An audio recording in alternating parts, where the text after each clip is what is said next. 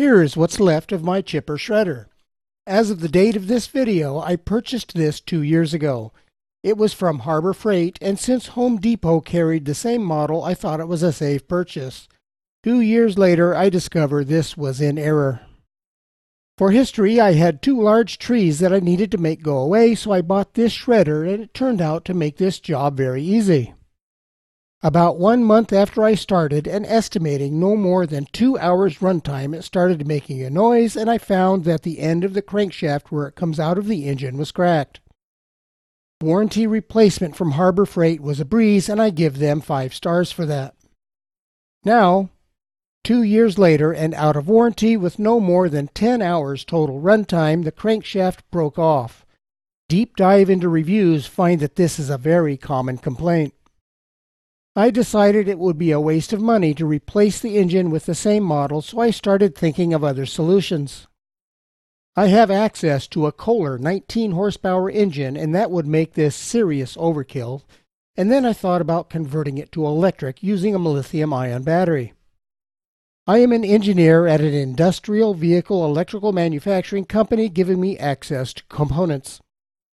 Here is the stripped down shredder showing the chipper housing, the shredder housing, and the rotor that still has the broken output shaft inside of it. Over to the left are the wheels. Now let's get into the design. I created models of the 2 housings, mounting plate and rotor in Inventor, and then assembled them together. A quick review on how the chipper shredder works. First, looking into the front shredder housing, we can see the shredder rotor that has 2 different sets of sharpened pivoting blades that tear up the leaves and small branches. Now going deeper into the housing, on the chipper plate there are 2 cutters to chip the larger branches as they are shoved down the chute.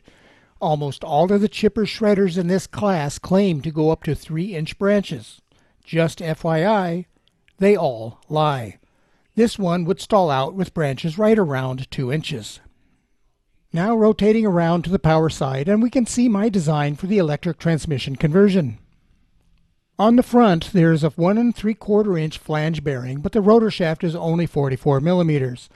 I was unable to find a 44 millimeter bearing, so I will have to shim that up with a 17 thousandths thick shim. The engine shaft was 3/4 inch diameter, so I have a 14 inch keyed jack shaft with 3/4 inch flange bearing on the other end. The motor is a series wound DC rated at about maximum 6 horsepower. It came from an old small industrial electric vehicle, and the motor mounting bracket is from a Taylor-Dunn belt drive electric vehicle. The transmission mounting bracket is made out of 1/4 inch steel plate. And in the middle of the mounting bracket is a gusset and tube that houses a carriage bolt that will be used to set the belt tension. Before clamping this all together and welding it up, I need to determine the center to center of the pulleys and what size drive belt to use. Looking at Gates belts, it looks like the smallest belt I have is 21.5 inches. Now I need to calculate the distance needed between the 2 pulleys. Breaking this down in a spreadsheet may make it easier to understand. In column B in the top left, I have my variables being the diameter of the 2 pulleys and the selected belt length. Now going across row number 7 is the radius for the pulleys number 1 and number 2, and next to that is the circumference for each pulley being 2 pi times the radius. Since the 2 pulleys are very close to the same diameter, it makes this easy because the belt will only be going around 1/2 of each pulley, and that is shown in columns F and G. Adding columns F and G together, then subtracting 1/2 the belt lengths gives us the center-to-center distance for the pulleys shown in column I. Now we need to move this formula into Inventor so it can correctly model the belt, but first the formula must be simplified. Combining rows B7 through H7, we get this formula. First hack at simplifying the formula gives us this, and then one more time, giving us something that we can put into Inventor.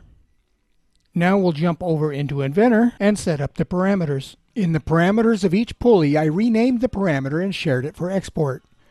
Opening one of the pulleys and looking at the parameters, you can see where I renamed the parameter DIA P1 and ticked the box over the export parameter column. The other pulley is named DIA P2.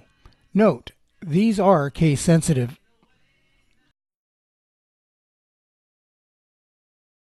Now let's get the belt opened and get it set up. I already have user parameters for the two pulleys and know the pulley spacing and need to link to the shared dimensions of the pulleys, then add the belt length so Inventor will set the correct spacing for me. First, to simply add the belt length as a user parameter.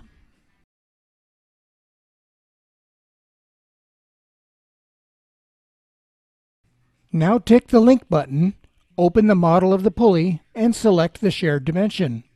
Then do the same thing for the other pulley.